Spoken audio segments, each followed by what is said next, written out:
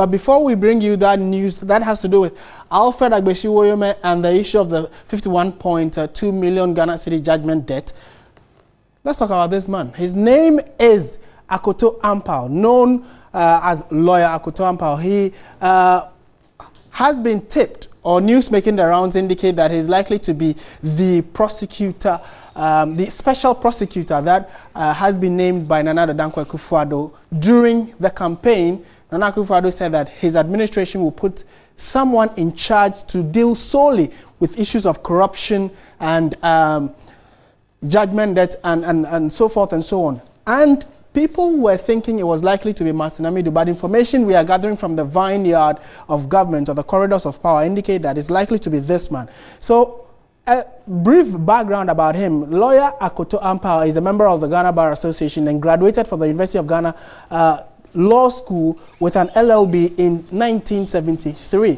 He went on to the University of Ghana to read law in 1993, where he graduated with a bachelor's degree in law.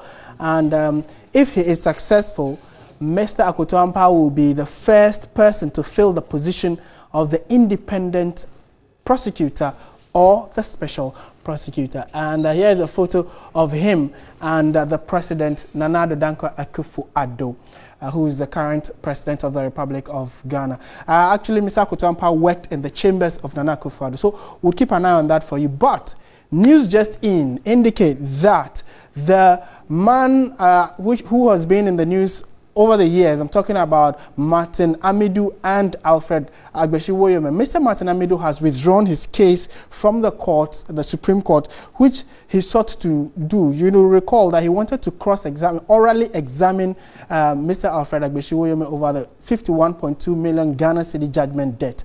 The news we have is that he has decided to withdraw that case from the Supreme Court because President Akufo-Addo has given the clearest assurance yet that his administration will deal decisively with the issue of retrieving that money from Mr. Agbeshi-Woyome. And because of that assurance, Martin Amidu, is withdrawing his case from the Supreme Court. And he is putting his trust in the president and the current administration to ensure that they get that money from Mr. Agbeshi-Woyome.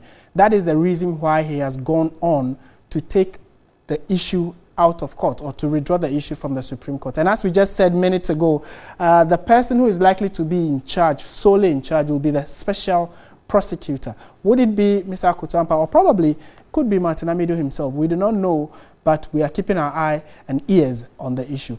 We'll be back shortly with entertainment. Stay with us.